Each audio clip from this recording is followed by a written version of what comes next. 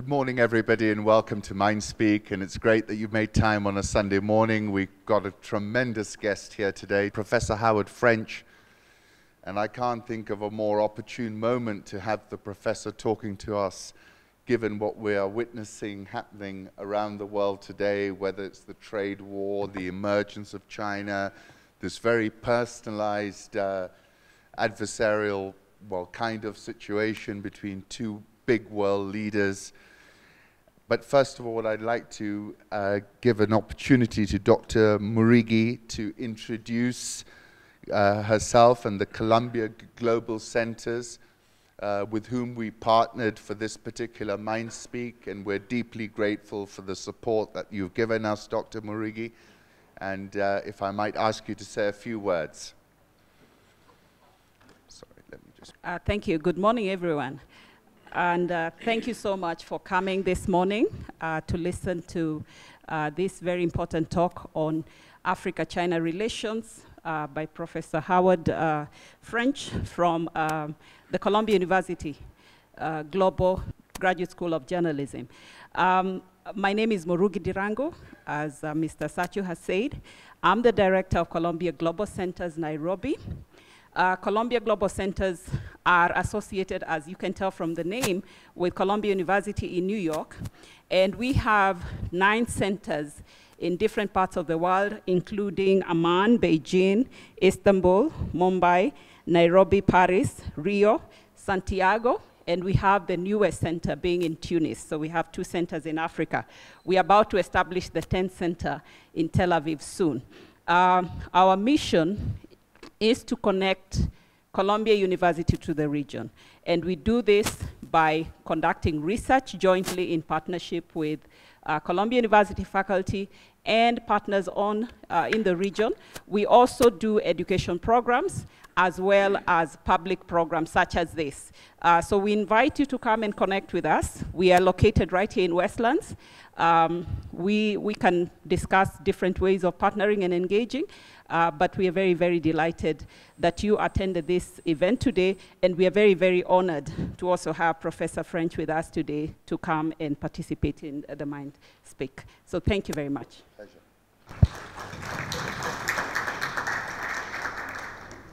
It's a real pleasure to have Professor Howard Waring-French, and just to give you a brief introduction, though he doesn't need one, an American journalist, author, photographer, professor at the Columbia University Graduate School of Journalism, longtime foreign correspondent and senior writer with the New York Times. And I'm going to go back chronologically. His latest book is Everything Under the Heavens: How the Past Helps Shape China's Push for Global Power. I can't think of a more opportune moment to be engaging on this subject. Was a university instructor in the Ivory Coast in the 1980s. Before becoming a reporter, reported extensively from Western and Central Africa. Was that your first book, A Continent for the Taking? First book was actually A Continent for the Taking, which was about his experience in Africa. I can't forget the description of General Buck Naked with his potion, which was meant to keep him alive from bullets. A description of the fall of Mobutu Sese Seko in Kinshasa. It had this incredible fin de siècle type of mood, and really has touched on all the big major events that happened on our continent during that period. Was New York Times bureau chief for the Caribbean, Central America from 1990 to 1994, covered Haiti, Cuba, Nicaragua, El Salvador. One of the newspaper's first black correspondents. From 1998 to 2003, Professor French was Tokyo bureau chief for the Times, covering Japan and the Koreas. Speaks English, Mandarin, French, Portuguese, learnt Japanese in a year at the University of Hawaii, and the Japanese language is no easy language, nor is the Chinese. And then in the latest book, which we have here, we only have 4 copies, and I'm buying one, and they're for sale for 2,000 bob. So if anybody wants them, you're most welcome. So a tremendous author, an exhibited documentary photographer, multi-year project, and a book called Disappearing Shanghai, which focused on the old quarters of Shanghai before all the development that we've seen happen. Is also president of IRIN. I didn't know that. A not-for-profit news agency that focuses on the humanitarian sector based in Geneva, Switzerland. Lots of awards, Professor of the Year in 2016 at the Columbia University Graduate School of Journalism. It really is a very, very big privilege to have Professor French here today talking to us.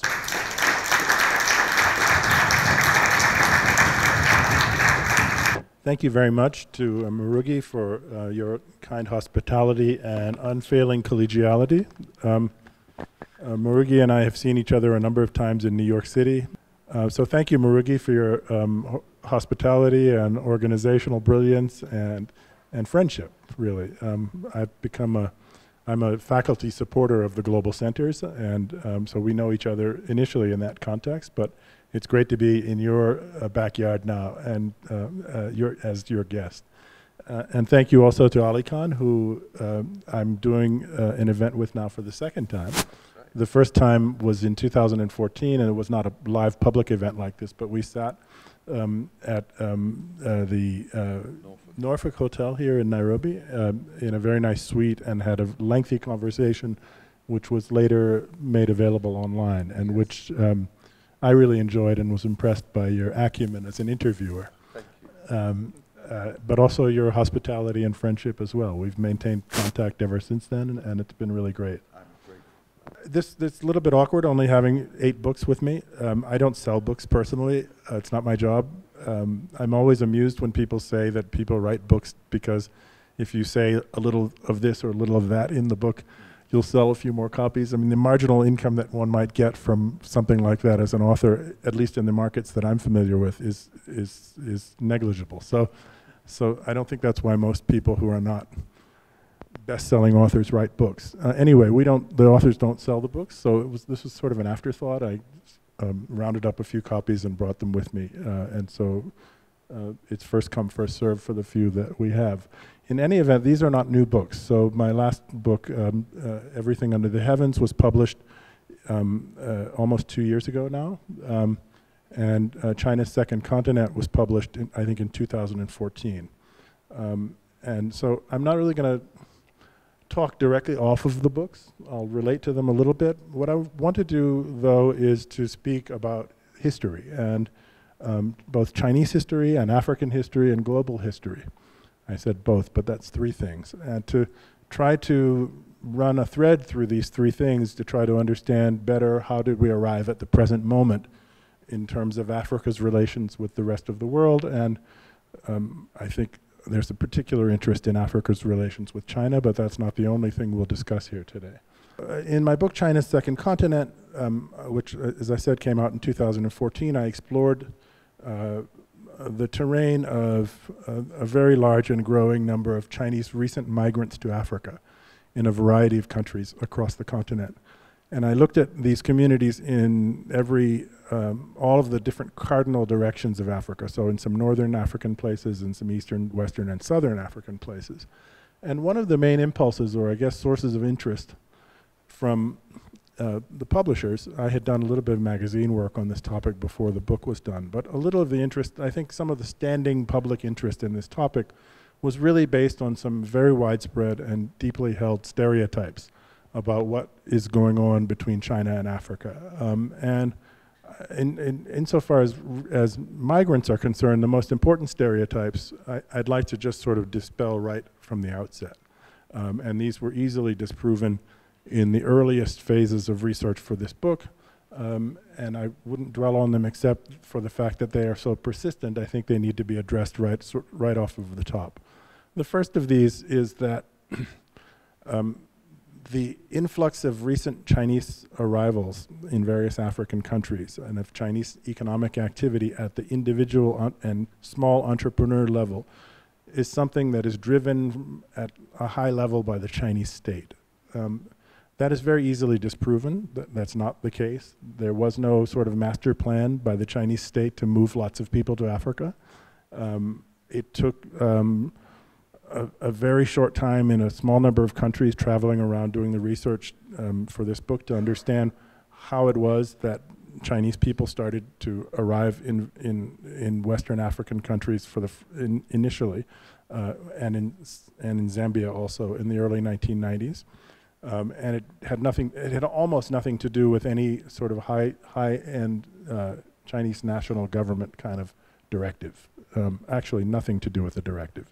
It did have something to do with state company contracts, but this was not by design, which is the main point. The second point is that, so there's this idea that, or there had been this idea when I set out to write this book, that China was interested in African countries and that Chinese people were interested in African countries really pretty much exclusively for natural resource purposes. That China wanted to get its hands on African resources and therefore it was rushing into resource-rich countries and that migrants were following Chinese corporate and business activity in resource-rich countries. Well, this is also pretty easily disproven.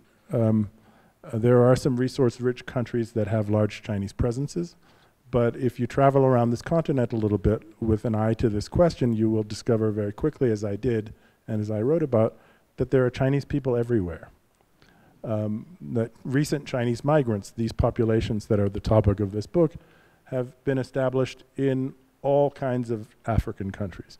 Big countries, small countries, resource-rich countries, primary product and agricultural type economies, what have you.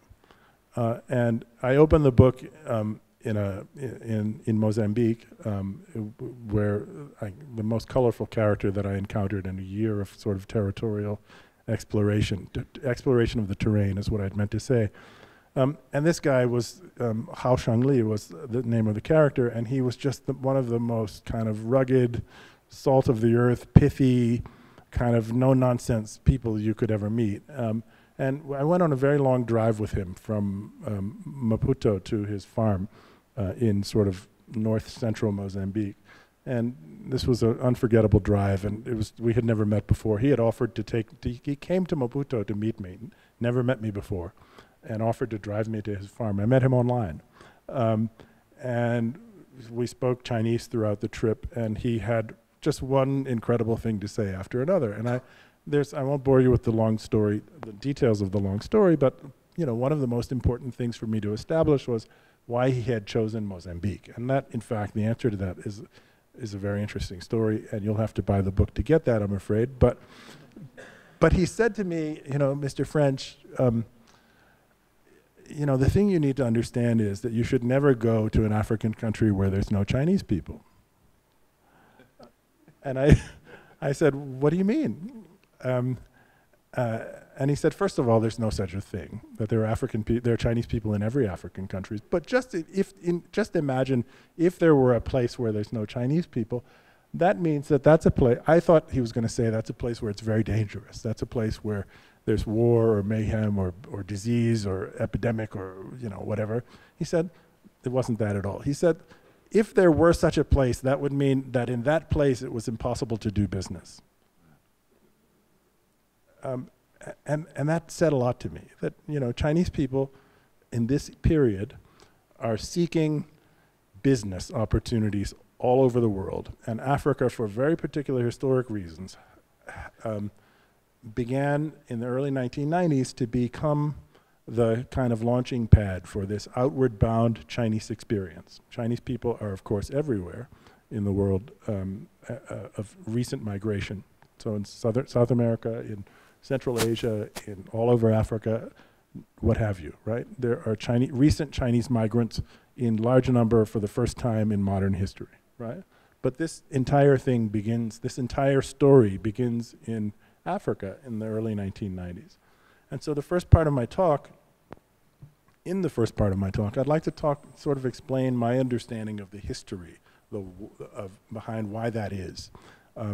Because first of all, I think it's a very interesting story. I think it's a poorly understood story, but I also think it is a helpful story for kind of situating us to understand better today's world and to kind of try to anticipate a little bit, which is what I expect to be perhaps one of the topics of conversation when we get into the question and answer period.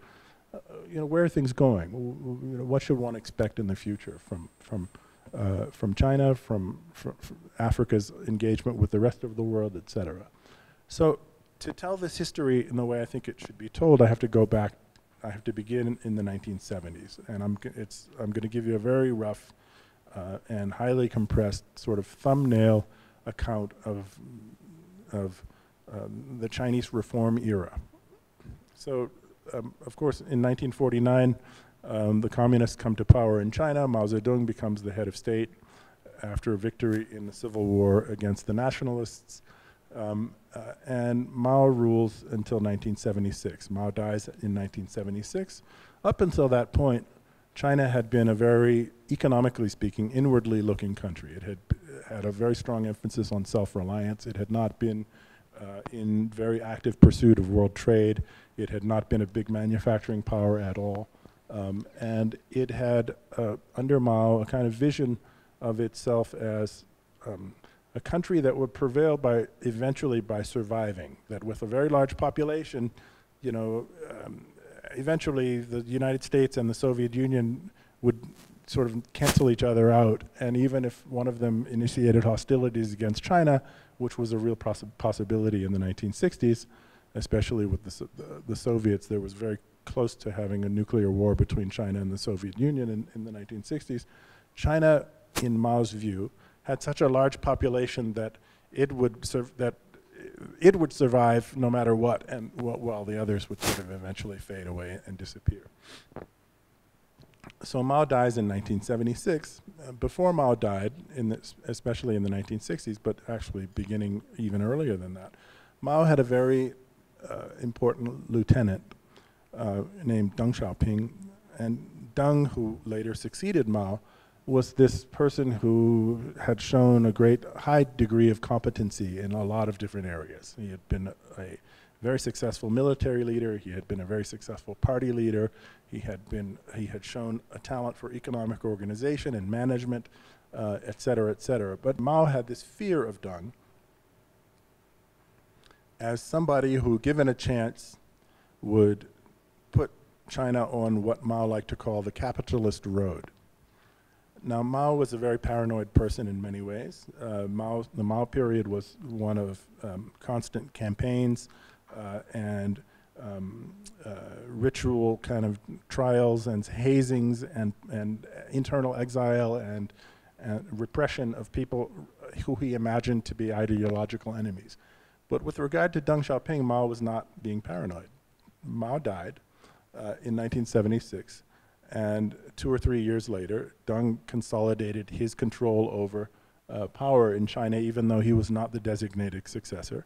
And very soon thereafter begins to do what? Begins to put China on the capitalist road. So the capitalist road begins in a place that at the time, in the very early 1980s, was a fishing village called Shenzhen. And this place in southern China near Hong Kong was chosen by Deng as a place to begin a series of economic experiments. And Deng chose Shenzhen for a variety of reasons. Shenzhen was chosen because, partly because it was close to Hong Kong, and China was, on a per capita basis, in 1980, roughly about the same wealth as Bangladesh. So an extremely poor country on a per capita basis. And Hong Kong was a rich place. And Hong Kong was a Chinese city under British control, where there was lots of capital and where there was lots of economic expertise. And at that time, although not so much anymore, a lot of manufacturing.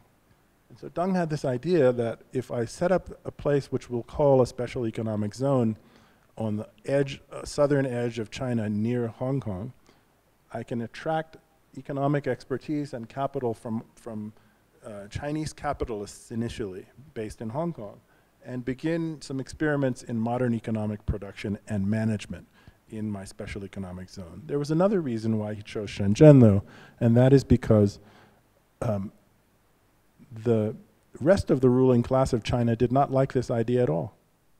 So the rest of the ruling class was consisted for the most part of people who Mao had put in power and who still bought into the Maoist kind of program of economic self-sufficiency and class warfare and an ideological commitment to socialism. And they all knew how suspicious Mao was of Deng on this basis that he would become a capitalist roader. And so Deng had to proceed very carefully. And so he said, well, if I'm going to try some experiments in capitalism, I have to put them in a far sort of out-of-the-way place at the edge, periphery of China, where I won't arouse too much suspicion, there won't be too much commotion, and the conservatives around me, conservatives meaning people who do not wish for change, won't become mobilized against me. And so Shenzhen, this tiny fishing village, is chosen, and China sets up this economic zone system. And it becomes normally I give a talk that lasts, I spend 45 minutes on this part, but I'm going to do this really quickly. Shenzhen becomes an incredible success. Has anyone in this room been to Shenzhen? So raise your hand higher if you could. So Shenzhen, for those of you who've been to Shenzhen, is like, I mean, it's sort of an extraordinary thing, even for those of us who have lived in China or who have spent lots of time in China. It's still hard to kind of completely deal with this fact. But Shenzhen started from nothing in the early 1980s, a true village, and is now a global city of the first rank. I mean, it's just an extraordinary place. I have seen it, I have heard it said, I've seen it written, I have no idea how to measure this or what the nature of the source is, but it doesn't seem it doesn't seem outlandish that Shenzhen has more skyscrapers than New York City. Yes. So this all begins to happen in the 1980s, but we're going to sort of trace the first couple of steps and then we're going to jump ahead a bit. So Deng succeeds in setting up the special economic zone in Shenzhen, the fishing village. It is more or less walled off. He controls entry and access of Chinese people into it. Not any old job seeker can come there. That would have caused, if it had begun to succeed, a kind of run on the town. There would have been a kind of a chaos, right? And so it's very quietly managed, becomes very successful. And because it was so successful, and successful in some very important particular ways, successful in making money. China was very poor, China needed to make money. Successful B, in absorbing technology. So in this case, the main technology was manufacturing technology. China was starting out in modern industrialization, meaning the sort of very typical first rungs of manufacture, which are things like injection plastics and textiles, right? And so China absorbed this technology via the Hong Kong companies that wished to invest in this special economic zone. And by the way, they wanted to invest in the special economic zone because China had, although it was very poor, a highly educated, by the standards of the rest of the world, and disciplined workforce, which was willing to work, in fact, eager to work for very low wages. And so the Hong Kong capitalists said, we get disciplined workers who are well educated and we don't have to pay them much. Great, let's invest in Shenzhen and bring some of our manufacturing of plastics and textiles and simple electronics and things like that there to make them, and we can realize a higher profit rate, right? From the Chinese perspective, the mainland Chinese perspective, the idea was not just we'll make money, but we will absorb some of these new technologies. And so far I'm speaking, I've spoken of what I'll call hard technologies, meaning, the nitty-gritty of manufacturing, but China also wanted to absorb what I'll call soft technologies, which means how to manage a modern enterprise in a capitalist mode of production. And so these these Hong Kong companies set up in Shenzhen, and they begin to manufacture, and China's making lots of money, but China's also doing these other two things, absorbing hard and soft technology at a very high pace, and this becomes an impressive success for Deng. and the resistance of the conservatives around him begins to fade, and China begins to proliferate special economic zones around the country. And I don't know ultimately, in fact, there are still special economic zones in China, but I don't know ultimately how many were made, but they begin to proliferate. Resistance goes away. China's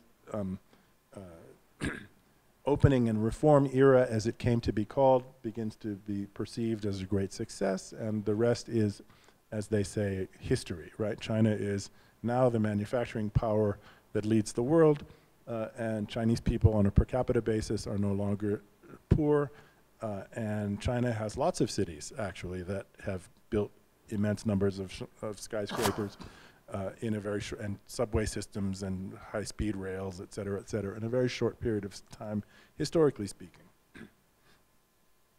So I said the rest is history, but that's giving the details of what we need to talk about somewhat short shrift. And so I'm going to back up a little bit to go over a couple of items that I think have to be emphasized here. The first of them is that China has a political system which places a high value on planning. This remains the case today. So China is a hybrid political system. It has a Communist Party, which is the sole and unique party that has any power in the country, and but it has a largely, yes, I'll say largely capitalist economy. And so you have this hybrid political system, political economy, but it retains even now a high degree of planning. And so we have to go back after this initial success in the special economic zones to talk about, I want to sort of bring this conversation to Africa very quickly and to understand how China and how Chinese people began to come to Africa gets into the topic of these planning discussions. And so in the 1980s, when the special economic zones had begun to thrive and were doing a booming business, and the political resistance against this in China faded away among the conservatives,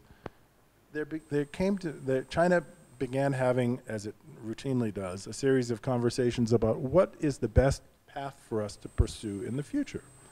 And so a series of conversations take place in a setting that a particular kind of political instance in China called leading small groups, which are members of the political elite who get together and they're assigned particular topics to deliberate on. And so some of them are economic groups, and they have planning discussions about economic strategy, et cetera. And from what I gather, the conversations in the late 1980s, or starting in the mid and culminating in the late 1980s, went something like this. That yes, it is true that the special economic zones have been an extraordinary success, but if we were only to stick to this approach to our economic development, we would be setting ourselves up for a big failure. That this giant success from the special economic zones, however seductive it may be, is a dead end for us. That special economic zones are by their very nature enclaves. They can only, by their very nature, because they are enclaves, employ a limited number of people, and therefore, however much money they're making, they can't really be the solution for the vast hinterland of the Chinese labor force that you have. You know, everybody knows China is 1.3, 1.4 billion people, and let's imagine, and I have no idea what the real number is, but let's imagine there were 1 million people, or let's even say 10 million, which is certainly not the number, people working in special economic zones. That still leaves a lot of, 1 point some billion people who are not working in special economic zones. And so the Chinese leadership in these leading small group conversations begin to say, what should the next phase of our economic activity be? And I don't want to sound like I'm too sort of, I wear excessively rosy spectacles about the topic of economic planning or of planning in general. So China has had disasters on the basis of planning, and it has had success on the basis of planning. I do not think that it would be realistic to say that the fact that a political system places a great emphasis on planning means that a political system necessarily will get everything right. But the thing we're going to talk about, this political system was impressively clairvoyant on, was impressively prescient about. And this thing is as I had mentioned, this kind of understanding that special economic zones were kind of a false path for China, or at least not the whole solution for the future of China. And this led to some subsequent discussions which said, well, if they're not the solution to China, mind you, they're making immense amounts of money by this point, but if they're not the solution to China, what is the solution? What is the next step for China? And so Deng, by this point, has left power. Jiang Zemin takes power as his successor, as his designated successor, by the way. Deng was successful in many ways. So Mao named a designated successor. Mao named several designated successors. They all died or were eliminated from succession one way or another. So Mao didn't succeed in managing his own succession according to his own terms. Deng did. Jiang Zemin takes power. And Jiang Zemin sort of oversees this conversation about the next step for China. And Jiang Zemin comes to a couple of important conclusions. One of them is that it's great to manufacture things using foreign capital in China, using foreign designs in China, using foreign management techniques in China.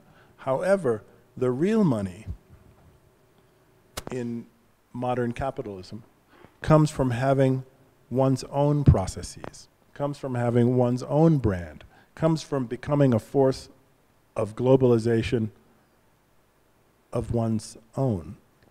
And therefore, China, in order to reach the next phase of its development, can't simply be content with being an inward recipient of globalization. China has to become an outward agent or motor of globalization, meaning that China has to somehow project its economic energies and processes outside of China and to become a big actor economically on the world stage. Now, you have to sort of pause to consider how bold an idea this would have been at the time. We're talking about the mid to late 1980s. China had no famous companies in the mid to late 1980s. China had almost no major economic presence anywhere in the world in the mid to late 1980s. China had almost no famous products in the mid to late 1980s at all. And so Jiang Zemin comes up at the end of the 1980s with this idea that the next phase of China's economic development must be going out. And this becomes a slogan of his own device, that China has to begin to go out into the world in order to conquer markets, in order to do business, and that this is the secret to economic transformation of China itself. And I'm going to, usually, again, I spend 45 minutes talking about the thing I'm going to do in 5 minutes. But one of the sort of key constituents of this insight of Jiang Zemin is brand power.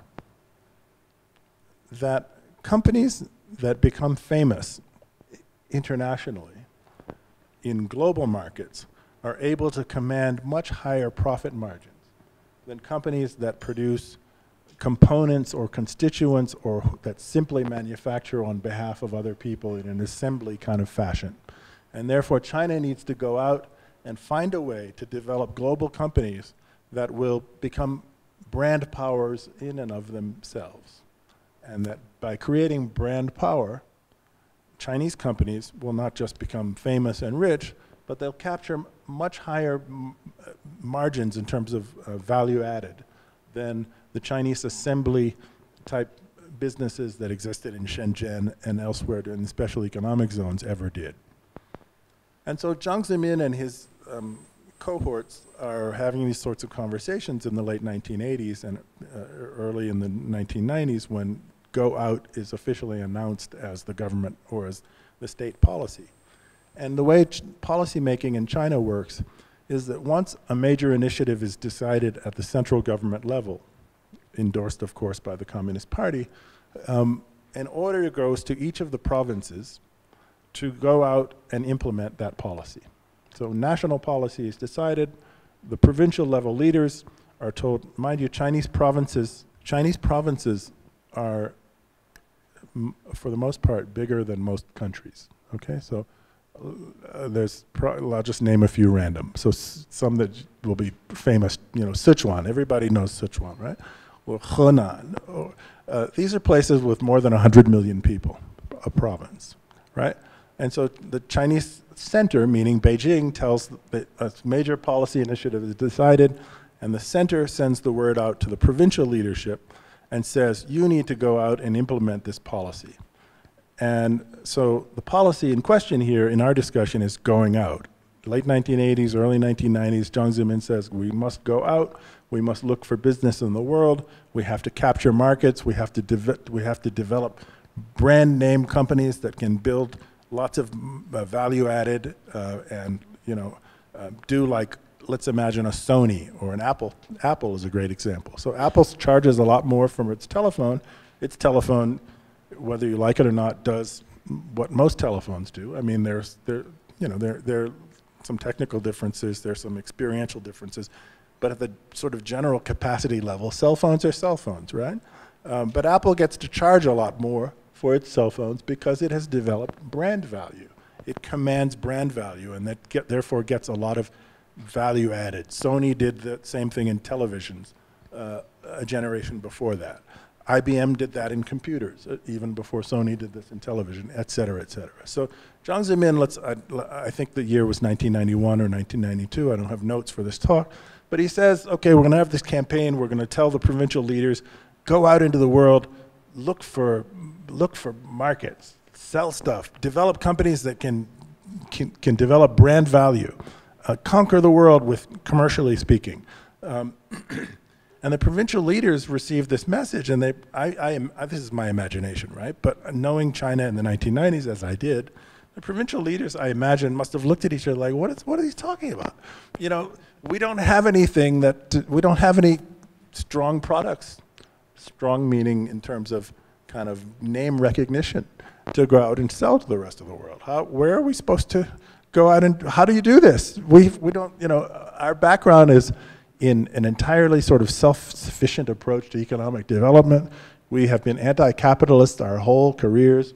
All of a sudden we're being told to go out into the world and look for business and to try to develop famous companies. We don't have any competitive advantage in any particular kind of commercial or industrial area.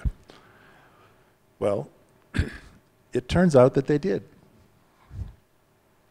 The competitive advantage that Chinese companies had was, I'm not sure that Jiang Zemin fully anticipated this, but it was in beginning the development of China, or the redevelopment of China. So what happened in what began to happen in the 1980s was the development of infrastructure on an immense scale in China.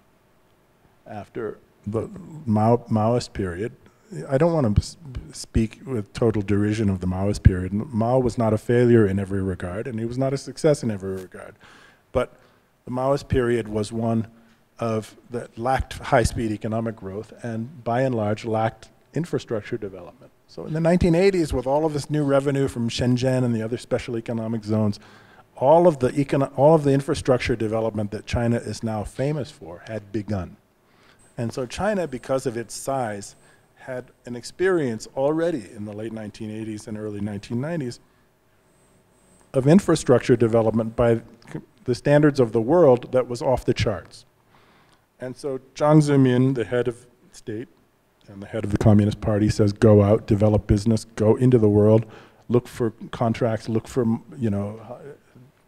to develop brand names and value added, et cetera, et cetera.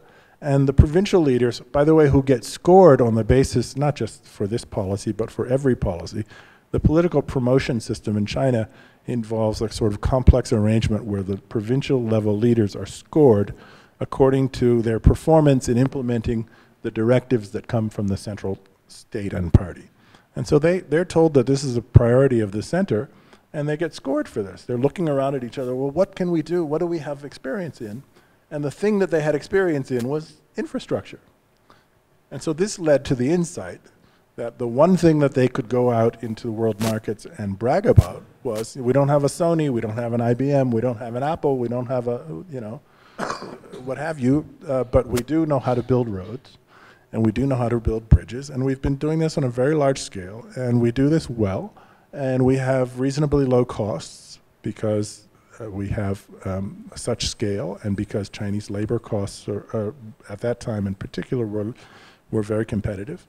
And so this is something we can do. And so Jiang Zemin got behind this. And this, so the broad outlines of what I've just said so far are reasonably well known. But what is much less known is that already by 1992, Jiang Zemin got behind this and said, not only should Chinese companies go out, but Chinese companies should go out into Africa as a priority. Make Africa your priority.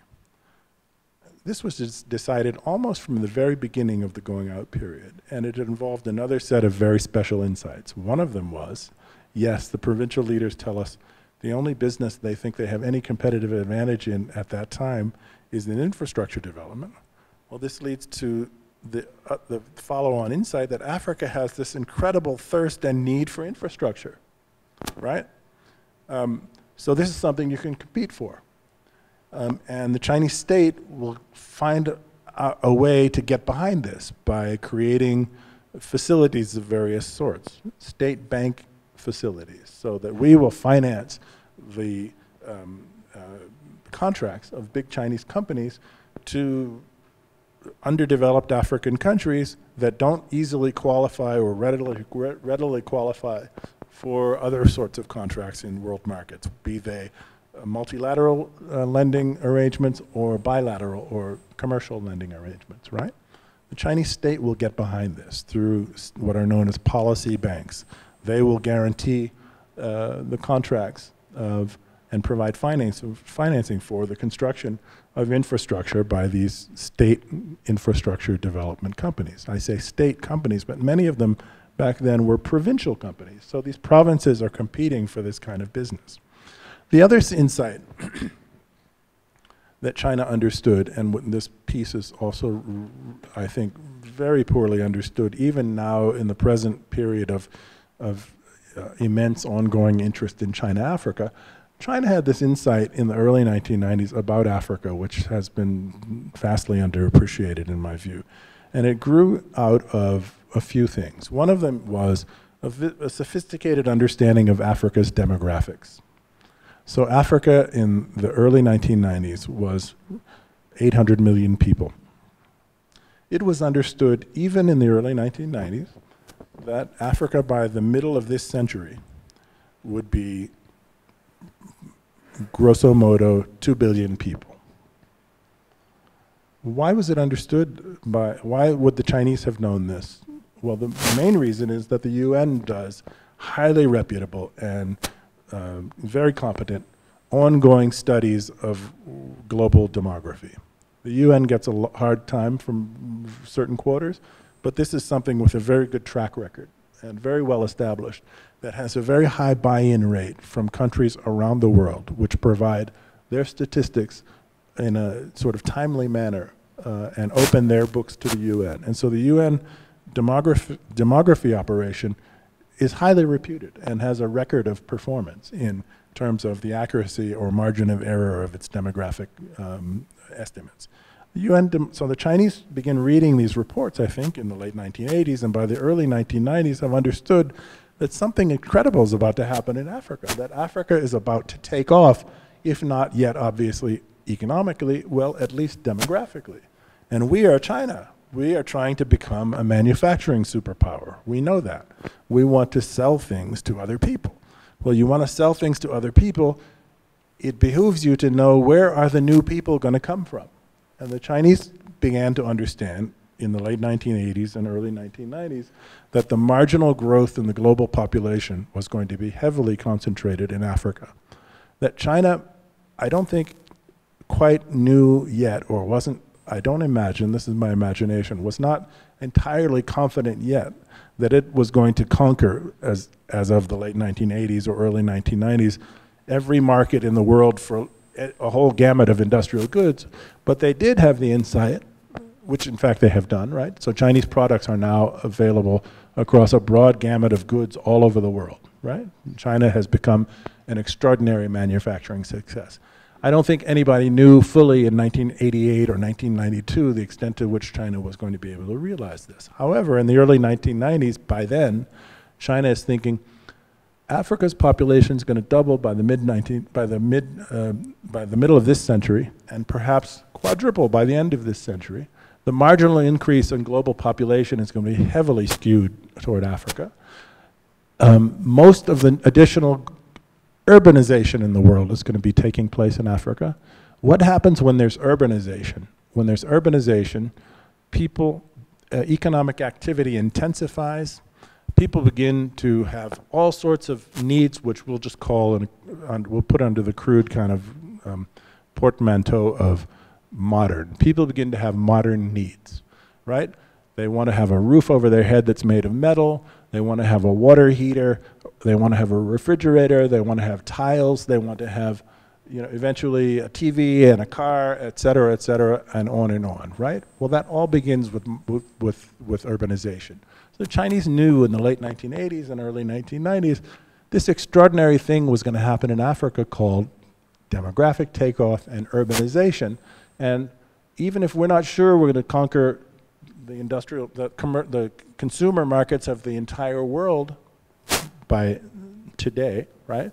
We do know that if we invest in developing business and connections and contact and commerce with Africa, we can build buy-in from African consumers and African political leaders and get Africa, develop Africa, nurture Africa as a future market for us and for Chinese products. We don't have any famous products yet, but if we start now, our products in 15 or 20 years will be familiar products to China, to Africans. They will be just as familiar as Western products. And by the way, when I first started writing about China and Africa, which goes back already almost 20 years, Chinese products had a reputation for being very cheap and very unreliable and kind of low cachet and, very second best, right? And some people smirked about this. Some African consumers turned their noses up at Chinese products, but I was reminded of my own experience in a previous generation where I watched this very same thing happen with Japanese products.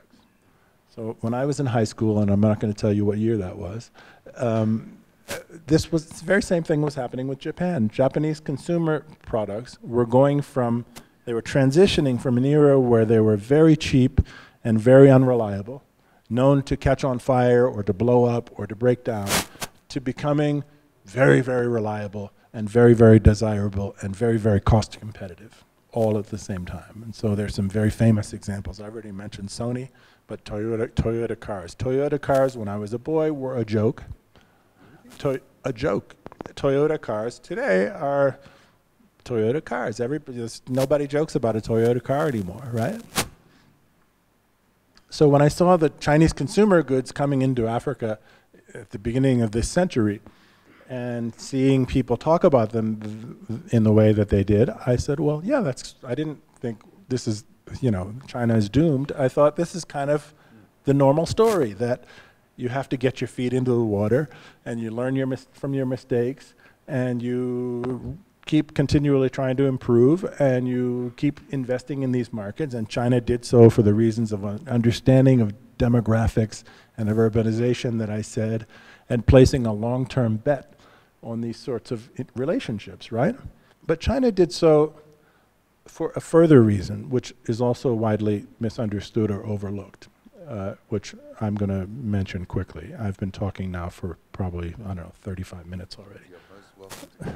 Okay. So China knew, so let's go back to the late 1980s or 1990s. What was happening in the rest of the world? So at the end of the 1980s, the Berlin Wall falls, and the Soviet Union eventually dissolves, and this seems like a new epoch or era, right, in global affairs. And of course, nobody knew what was going to happen, but looking back, we can see very clearly what happened. Western Europe turned its attention to Eastern Europe, largely, initially, for reasons that make very compelling economic and historical sense, right? The Western Europeans said, we have this market on our, borders that consists, again, of highly educated people who are willing to work for relatively low wages, and we have the further incentive in the knowledge that when there's trouble in Eastern Europe, the trouble usually spreads to Western Europe too. And when there's trouble in Europe, usually it becomes eventually really bad trouble. Like we've had World War I, we've had World War II, et cetera, right? So let's, as Western Europeans, try to capture these markets in Eastern Europe, try to help Eastern Europe to get off the ground. Economically speaking, it'll be better in every sense for Europeans in general, right? Economically, politically, et cetera, right? So what happens in the United States? The United States, you know, back then, there's this moment where various thinkers, I can't remember which French politician coined this phrase, but started talking about the United States as being a hyperpower, right? Not a superpower anymore, but a hyperpower, meaning that it was something that had really never been seen before, that there's this one super predominant power that sort of looms over everything and is well beyond being challenged by any other power. Many people said that that can't possibly last, and in fact, it didn't last. However, the United States had this moment when it had to decide what its new vocation was going to be in the world. The United States vocation had been locked up until that time in very deep superpower competition with the Soviet Union, right? This was kind of an existential thing. I mean, I'm old enough so this like marked my boyhood, right? This was, in elementary school, I grew up in Washington, D.C., we had bomb drills where we had to go, at least, I don't remember the frequency, maybe once every 2 weeks, we had to scurry into special rooms and get underneath the desks, and this was because one day there could actually be a nuclear war, right?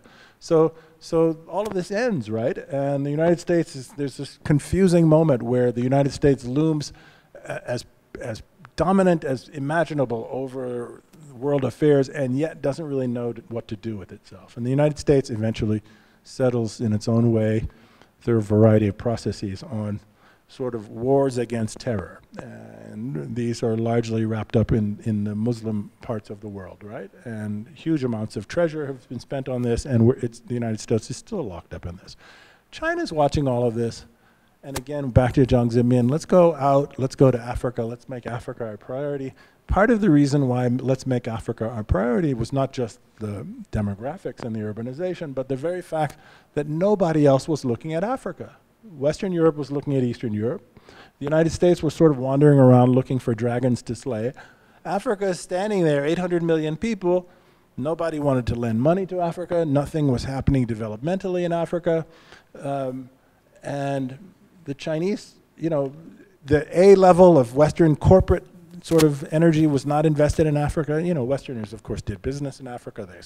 The Japanese also did business in Africa, but it wasn't their A team that they sent here. It was not a priority for them, right?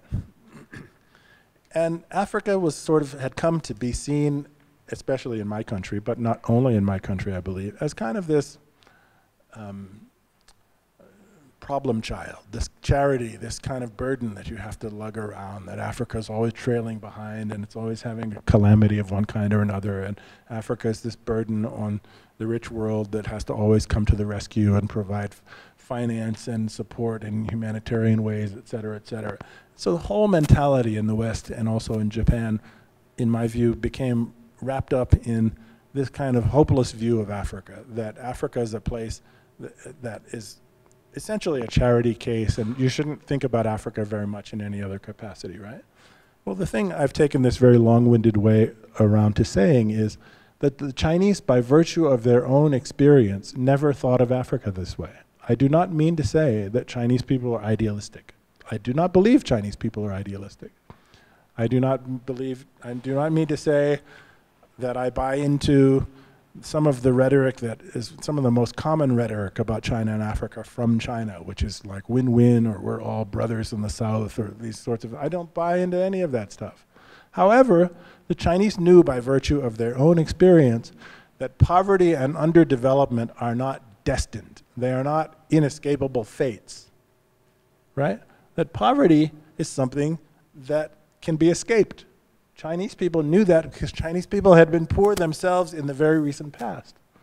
So they were primed to view Africa not as a perpetual charity case, as this condemned orphan of the world system that just is not worth bothering thinking about in economic terms, right?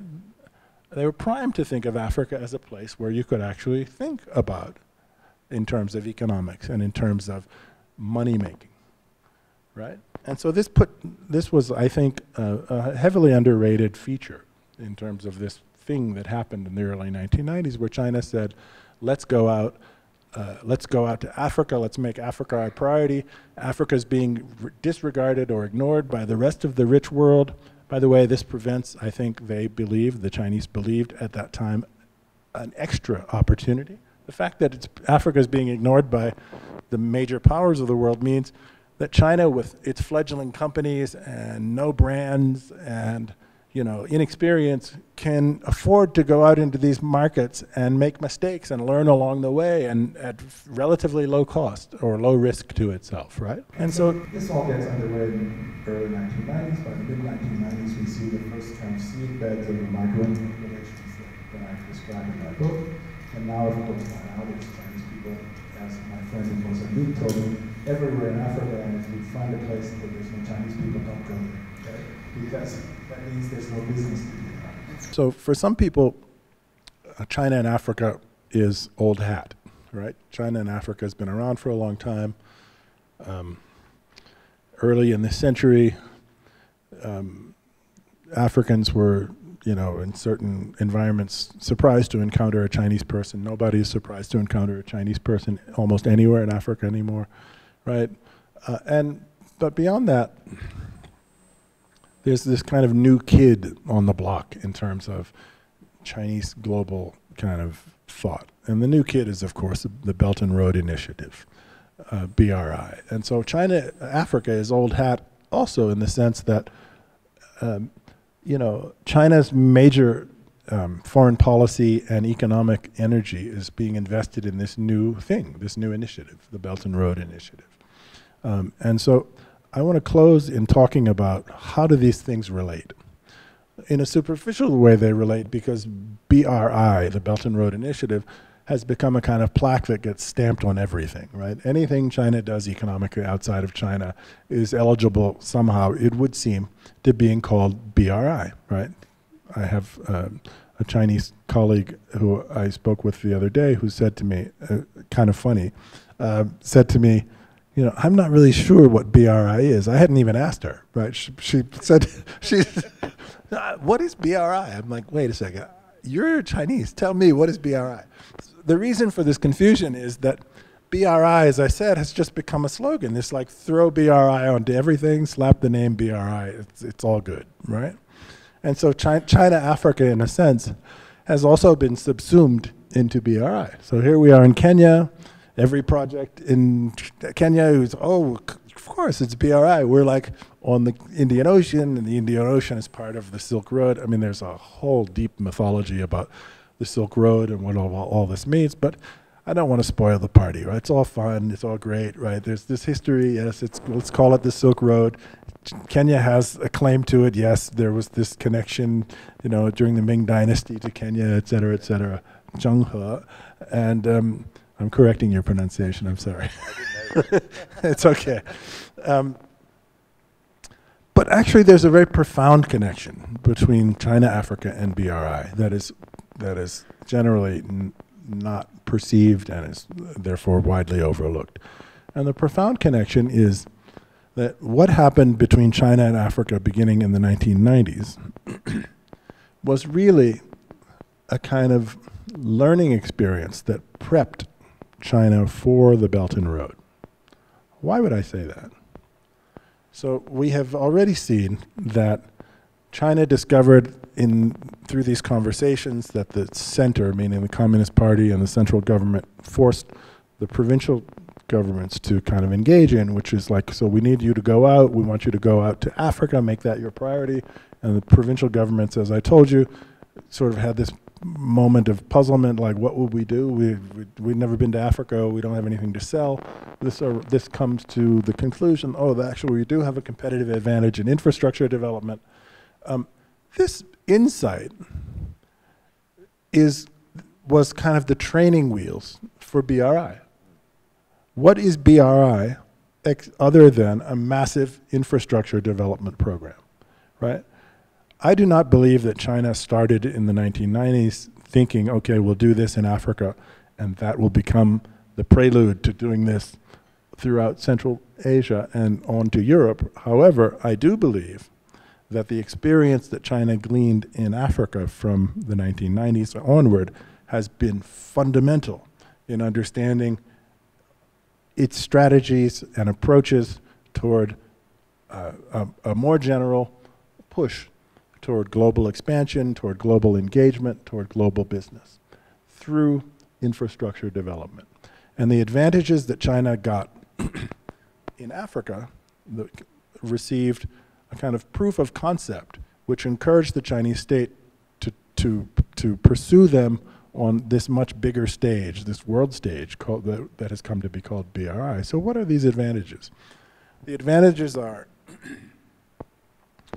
that, again, mostly state companies, meaning state infrastructure development companies, will go out into the world and seek contracts, and that Chinese state banks, the jargon for these is policy banks, these Chinese state banks, China Development Bank, et cetera, will guarantee financing at a mixture of commercial and subsidized rates, and that Chinese workers will carry out a very large portion of the actual physical labor in these projects, and that Chinese providers of the sort of principal materials that go into infrastructure development will provide those materials.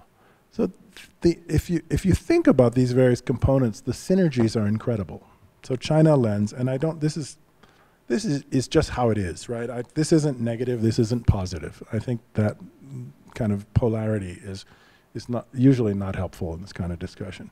China goes out and it says, we'll lend money. First of all, so our companies, the builders, will go out and they will drum up business, and the state banks will provide the financing. So Kazakhstan or Tajikistan or an Uganda or what have you, a Greece, or most recently Italy, or Costa Rica, it could be Jamaica. Maybe they have trouble raising the kinds of capital they would need for their infrastructure development on a large scale. We'll provide the guaranteed financing at a mixture of commercial and subsidized rates, right? Our companies will provide the materials. We will provide the engineering expertise and the other high-end stuff, and we will provide, in most cases, a very goodly portion of the mid-level and even low-level labor that goes into these projects. So the beauty of this from the Chinese point of view is that all of this flows back to China. So China lends, let's imagine, $1 billion to country X to build a bridge or a road or an airport or what have you, right? That money has to be, that's financing. That money has to be paid back, and a portion of that is at a commercial rate, which means China makes a profit from the lending from that, simply at a financial level. However, what's better is that the financing is financing to a Chinese company to build the thing, right? It's not to a Greek company or to a Ugandan company or to a Costa Rican company, generally speaking. It's to a Chinese contractor to build the thing. And when the Chinese contractor sets out to build the thing, what does it need to do so? It needs steel, it needs cement, it needs aluminum, it needs optic fiber, it needs whatever the other various kinds of components that go into these sorts of big projects is, and it sources those things where? In China. And the people who do the physical labor and the people who do the higher end labor are also, to a large extent, sourced in China. And so the $1 billion gets loaned out to country X, Y, or Z, and all of that, or nearly all of that, flows back to China, meaning China is being paid in multiple ways, right? It's being paid at the level of simple finance. You have to service that finance, which means there's a profit at the financial level.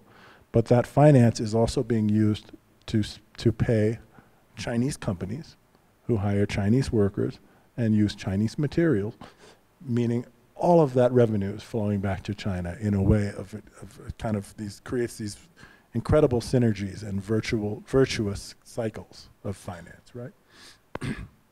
So China discovered all of that in Africa, in China, Africa, right? And I say this isn't good or this isn't bad, and I'm going to close on how you should think of good or bad, right? It's just the way it is. It's a model that China discovered, and who's to blame China for setting itself up this way, right? It didn't find any competitors in the global kind of high ambition infrastructure development market. It said we have a great stock of standing expertise and capacity in these sorts of industries, and we have $3 or $4 trillion of national savings that we need to find a better way to deploy than simply putting them all in American Treasury bills. So this is something that makes sense for us, right? And China proved these concepts in Africa, and then in the last, since 2013, has morphed them into something called Belt and Road, which it has spread all around the world to this point, where Belt and Road, as my Chinese friend asked me, so what is Belt and Road? Belt and Road, almost the only place you can't find Belt and Road is in the United States. I mean, Belt and Road, that's not literally true. So there's no Belt and Road in Japan, there's no Belt and Road, I think, in India, there's no Belt and Road in a few places, but pretty much Belt and Road is everywhere, right? China learned all of those strategies in Africa. China perfected all of those approaches in Africa. China didn't set out, as I said, I've seen no evidence to think that China set out in 1992 and said, phase one is Africa, phase two will do the same thing in, you know, something we'll call Belt and Road. However, China mastered the know-how and the financial expertise and the kind of integration of these various synergistic elements in Africa. And China learned lots of other lessons in Africa. So Africa is 54 countries, meaning Africa is highly balkanized. Africa has high political risk in many of its countries. Africa is poorly integrated in many ways. Well, so I don't know if many of you have been to Central Asia, but that's a pretty good description of Central Asia. Central Asia is balkanized. Central Asia has lots of political risk. Central Asia has economic underdevelopment. It has misgovernance, et cetera, et cetera. So China learned at a political level how to deal in these environments in Africa, and it's applying those lessons on a much bigger scale today around the world. And so Africa has been, in that sense, a great school for China. Africans tend to think of other people coming, giving lessons, and sort of spreading things or sharing things. Africa has been the springboard for other parts of the world. Just before this talk, I gave a brief kind of introduction to my current book project, which is actually about how Africa developed Europe, right? Africa has this long history of being a springboard for other parts of the world. It's an unfortunate history in some ways for Africa because it often hasn't worked out to Africa's advantage. It's also unfortunate because Africa often is not recognized in this way, even after having served for the benefit of other parts of the world so generously, right? It's almost never gets mentioned in a way of recognition. But Africa has been the springboard of China in terms of this next phase of China's own development. So what is in it for Africa? This, I promise, will be my last little bit, right? A lot of the China-Africa conversation gets wrapped up into pro-China or anti-China discussion.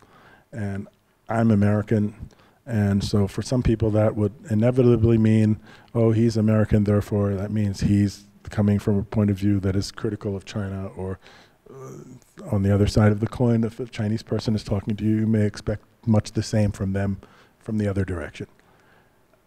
I can't blame you if you wish to cling to that point of view. However, I'd like to urge you to think about things in another way. So it's high time, in my view, that Africa find a way to escape being caught up in these kinds of polarities, right? And to begin to think in a more rational and systematic way about Africa's own self-interest. If you ask me, is China good for Africa?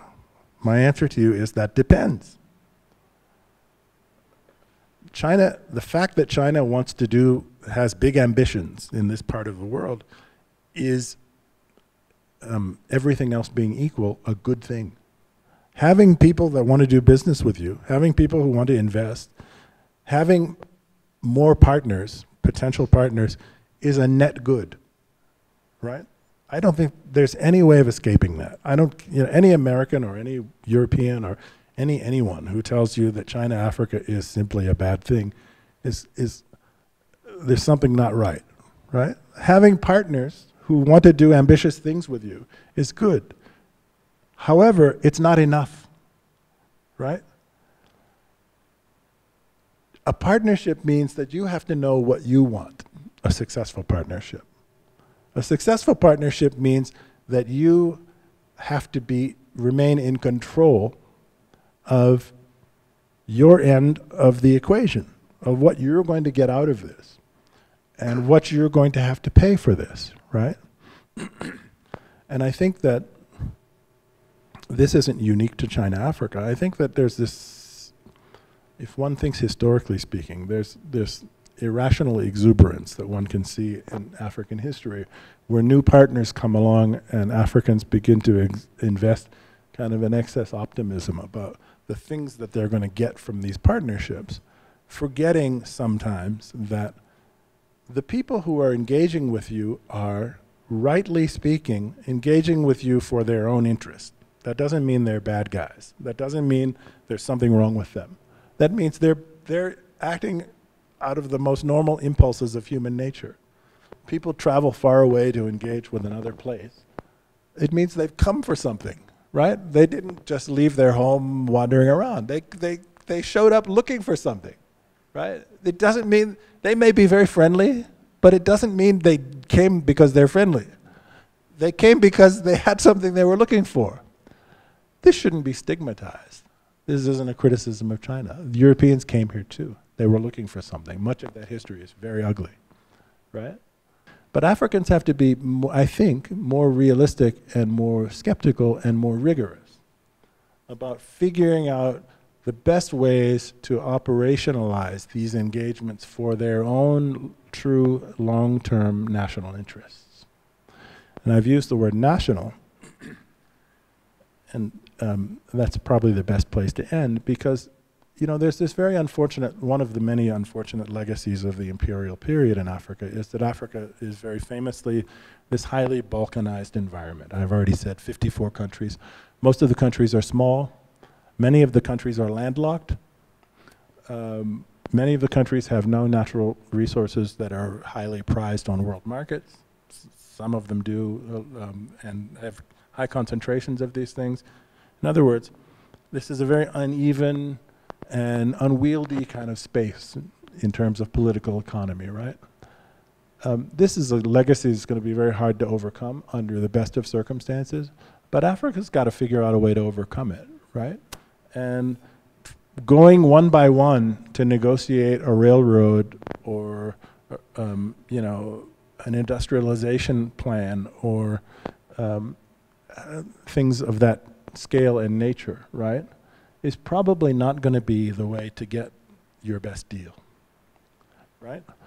Africans have been slow, in my view, somebody who's been watching this for 20 years, in understanding this, right? So the Chinese begin to explore the business in the way I described in the early 1990s, and it really ramps up and around 2000, 2001, 2003, sort of achieves a kind of high, cruising altitude and has this immense momentum of its own, right? And this coincides with the time when I begin to look closely at what we call China-Africa, right? The feeling that I most remember from this period is one of this most extraordinary exuberance, right? The African countries, I'm not talking about the populations for the most part. It's hard to know what populations think in general, but it was very easy to know what the people in government felt, what the elites felt. The Chinese are coming, they want to do this, they want to do that, they have money, they're guaranteed, they said, no problem, like you can't bring we'll bring the financing, right? There was this extraordinary exuberance. And I don't blame, it's understandable at the human level, but it was not ideal in terms of protecting one's own self-interest. To be really crude and quick about this, the idea was, so they came and they were so eager to do business. I just said, you know, where do we sign, right? And nobody paid much attention to the details, not even at the national level. Never mind thinking that maybe the best way to do this isn't at the national level. Maybe the best way, if I'm a Ghana, a Togo, and a Burkina Faso, is to build an integrated plan. Or if I'm a Kenya, a Tanzania, and a Uganda, to build an integrated plan. Or if I'm a Sudan, or a South Sudan, and an Ethiopia, to build an integrated plan. Or if I'm a Zambia, and a Zimbabwe, and a Botswana, to build an integrated plan. Now you may object that the Chinese didn't, that's not what they came to offer, and they were really in a hurry to do business, and they're being very generous, and they wanted us to sign something, but that's to lose sight of your own control and agency in these matters, right? And it's the duty of, it's not the duty of the Chinese to tell you what's best for you. And in fact, the Chinese have been very good about that. They say, it's not our business to tell you. We just want to know, what do you want to do? Tell us what you want to do. But the Africans so far have not been very good, in my view, even as of this late date, in asserting a clear vision of what's best for them in these bargains. They're lucky to have partners that are growing in number. It's not just the Chinese.